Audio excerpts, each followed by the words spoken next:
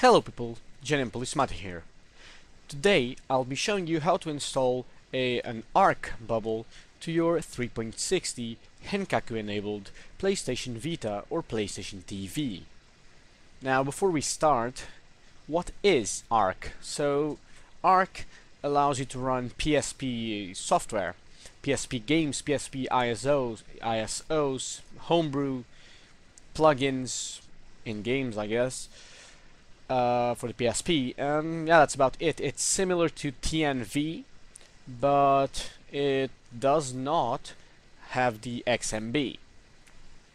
Now, before we start, you're going to need, well, obviously a PlayStation Vita or Vita TV with 3.60 and a HENkaku, and it would be best if you had a PSP game installed, any PSP game, a PSP demo, a PlayStation Mini game.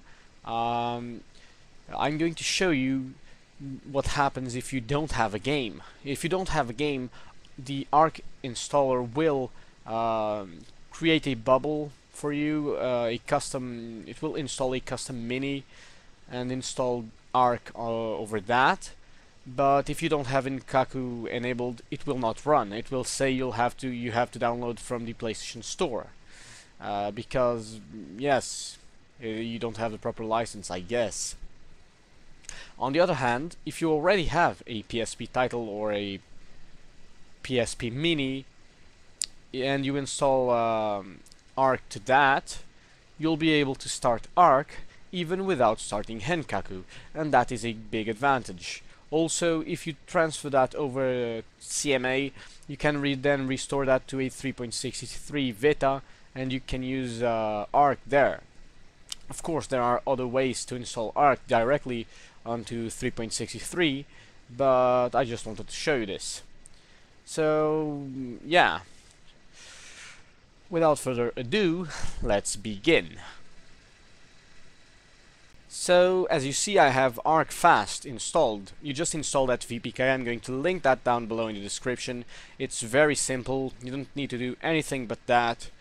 So just open it up. Make sure you have Unsafe Homebrew enabled when you install it.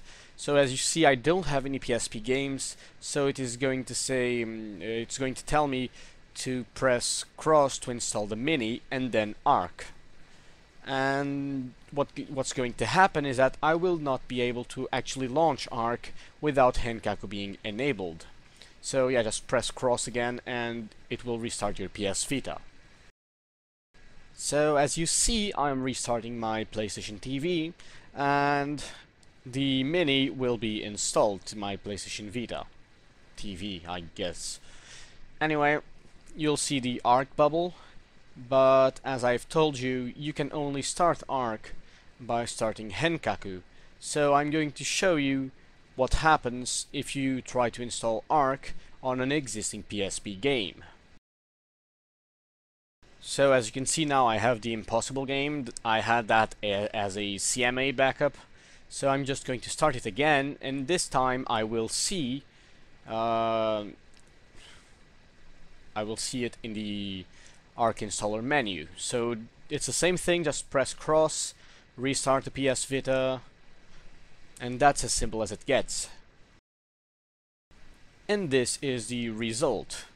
I've just restarted my PS TV again, and this time without HENkaku I am able to start ARK, which was, well, our objective. I don't have any PSP titles to show you, but it works. So that was it for today, guys. If you enjoyed this video, please click the like button below, subscribe to my channel for more content, and that is it. See ya!